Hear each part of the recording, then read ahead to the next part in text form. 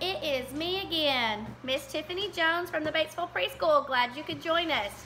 Okay, so this story is so fun. I'm going to read the monster at the end of this book. Ooh, doesn't that sound like a fun book? The author of this story on the title page is John Stone, and the illustrator is Michael Smollin. Okay, so let's read the monster at the end of this book. Are y'all ready? Okay. What did that say? On the first page? What did that say? Did that say there will be a monster at the end of the book? It did. Oh, I am scared of monsters. Shh. Listen, I have an idea. If you do not turn any pages, we'll never get to the end of this book. And that is good, because there's a monster at the end of this book. So please, do not turn the page. Sorry. You turned the page! Oh my goodness. Well, maybe you do not understand. You see, turning pages will bring us to the end of this book. And there is a monster at the end of this book. But this will stop from turning pages. You see those ropes? He thinks it's going to stop me from turning pages, isn't he silly?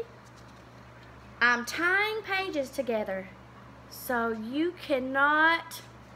You turned another page! You do not know what you're doing to me. Now stop turning pages.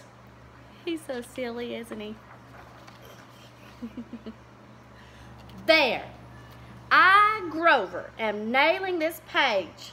Look, do you see that he put nails in there? Do you think that's going to stop me? To the next one, so that you will not be able to turn it. And we will not get any closer to the monster at the end of this book. He's going bing, clonk, bing, bonk. All right, all right, all right. Do you know that every time you turn another page, you not only get us closer to the monster at the end of this book, but you make a terrible mess. This will stop you from turning pages. Look what he did. He put bricks there. He made a heavy, thick, solid, listen to those words, thick, solid, strong brick wall. I would just like to see you try to turn this page. Do you know that you are very strong? The next page is the end of this book. And there's a monster at the end of this book. I'm so scared. Please do not turn the page. Please, please, please. Well, look at that. This is the end of the book. And the only one here is me. The lovable, furry old Grover. And the monster at the end of this book. And you were so scared. I told you and told you there was nothing to be afraid of. The end. And then look.